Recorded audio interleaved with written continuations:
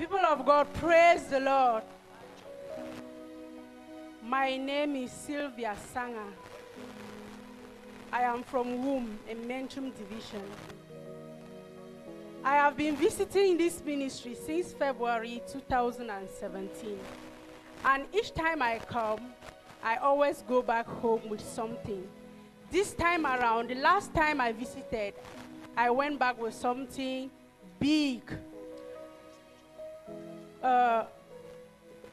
As I was visiting here, I decided to come visiting with my son and my daughter. That was on the day of Enough is Enough, phase 8. When we came, the man of God located my daughter, and immediately he removed a bangle from her hand, which was given to her by her friend. And the man of God told her that this bangle signifies that she belongs to the mortuary. So I went back home with her, and the man of God advised me to come back with her during a special healing service. She went back to school. She's in Upseat in Yaoundé. And when that healing service was to come up, I called the man of God, and he insisted that I call her from Yaoundé and I come with her. There was some resistance from my family, but then I did my best, and she left Yaoundé and we met here. That fateful morning, man of God prayed for her and she went back.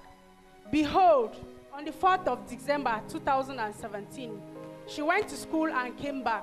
She said she will lay down and rest so that she can get up and read to prepare for her test the next day. When she went to bed, she passed on, and she could not wake up any longer.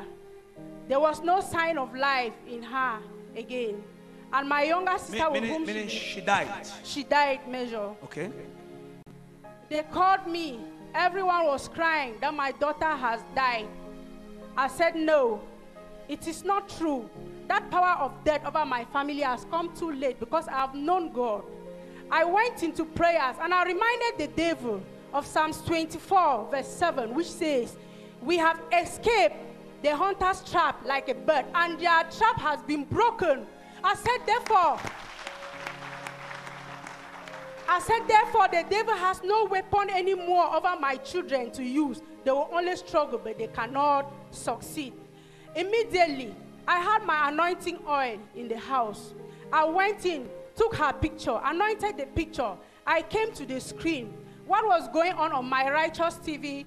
The man of God was preaching. I said, yes, this is the right time.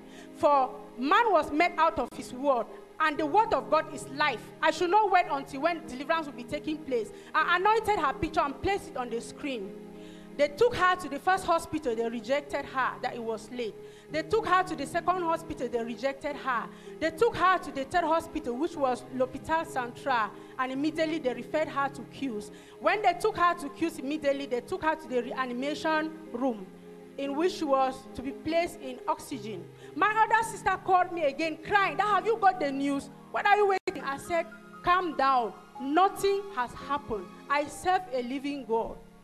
That is when fear almost... Her picture was still on the screen. Her picture was on the screen. That is when fear almost came over me. I said, but this is my only daughter, and I'm a lay preacher in the church. If she happens to die, will I still have courage to preach? What will I tell the people? I reminded God, I remember my services to you, oh Lord, and revive my daughter. Give her another chance. I then said, to call Major now, he might not pick. I've been struggling to call him always, and he has never picked. I said, if he just picks this call, then it will be well. The moment I took my phone, anointed the phone, the moment I made that call, he passed through and Major picked the call. When he picked the call, I had courage. I spoke as though nothing was happening. I told Major that something is happening. My daughter, they are calling me that it is not well, that she has slept and she cannot wake up. Major said, do you have anointing oil? I said, yes, Major. He said, anoint her picture and place it on the screen. I said, that has been done, Major. He said, okay, then it is well. Send my phone number to them so that they can call and I will declare. I sent the number, they called me back that it's impossible. The doctors have refused. Nobody can enter the room. I said, it is well, as he has said, it is well. My sister told me that, are you already on your way? I said, I am not coming. God is already there. God is greater than me. So, at that point, I could no longer pray. I called the other children in the house. I said, come and give praises. Something is above me. We started praising God. Measure told me that, give me feedback in 1 hour. Just about 30 minutes after, they called me. I was afraid to pick the call. I picked the call. They told me, hey, her hand has started shaking. I said, look, my friend, don't call me again to say her hand is shaking. That does not make news. She was walking in the morning, so it will not make news to me that her hand is shaking. Only call me to tell me that she is fine and she's walking and talking. Anything below that, don't call my number. Okay, I could not equally hold back. 1 hour after, I looked at my time. I called them now. When I called, they told me that there is good news. She is talking. She is standing on her feet.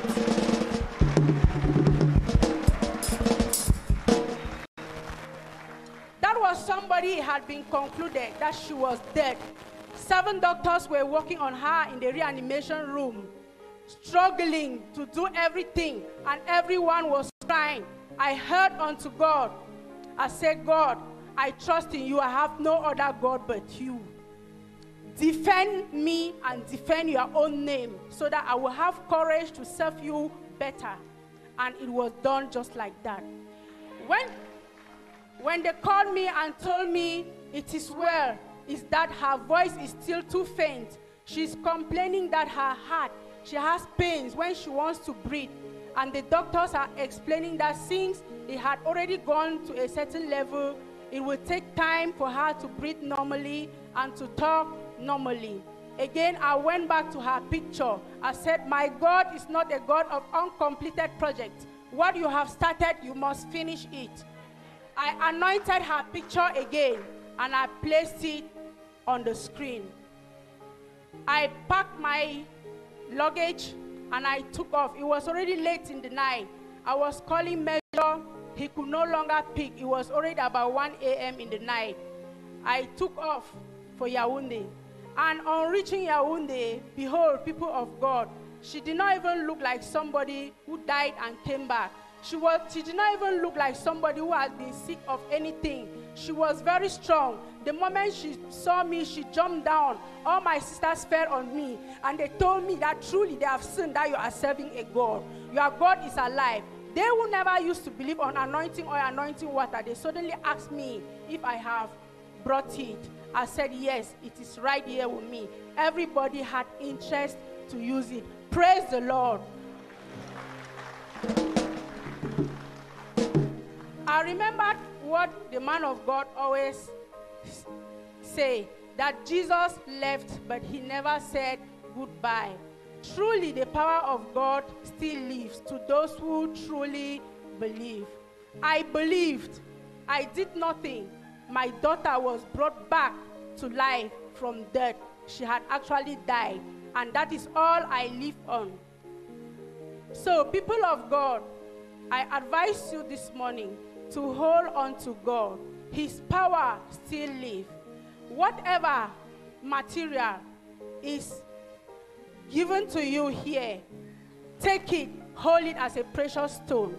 I heard my anointing oil as precious stone, and when the time came, it did just what I commanded it to do, and God heard me.